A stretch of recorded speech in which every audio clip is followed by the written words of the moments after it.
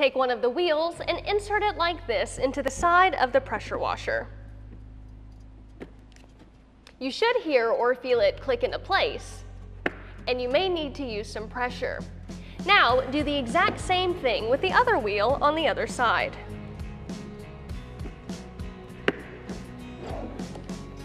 Now let's insert the carrying handle and transport handle. Up first, the carrying handle.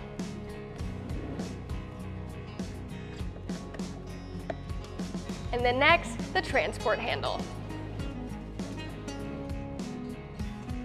While we're at it, let's make sure the detergent tank lid is correctly attached.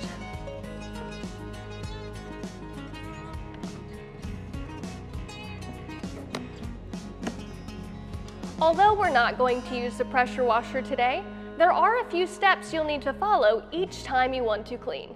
The first step will be to attach the high pressure hose. You simply insert the hose into the water outlet on the front of the pressure washer. You should hear or feel a click when the hose is properly attached. Give the hose a quick pull to make sure it's securely attached. The next step is to plug the pressure washer into an outdoor outlet. It's always a good idea to hit the reset button while you're doing this as well. We can now go ahead and attach a regular garden hose to your outdoor spigot. Make sure the hose is fully screwed on. At the other end of the garden hose, attach the yellow piece from the adapter. Once it's connected, you simply push it into the black adapter piece on the pressure washer. Press firmly, you should hear the two pieces click into place. Now you can turn on the outdoor spigot. Make sure it is completely and fully opened.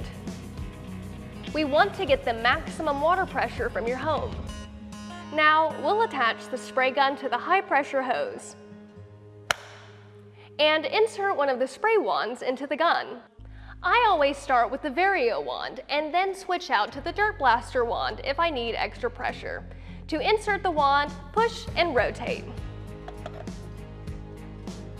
Before you begin pressure washing, always bleed the air out of the line by pulling the trigger until only water comes out of the wand. That's it. Those are the steps to get you up and running each time you want to pressure wash your home or vehicles.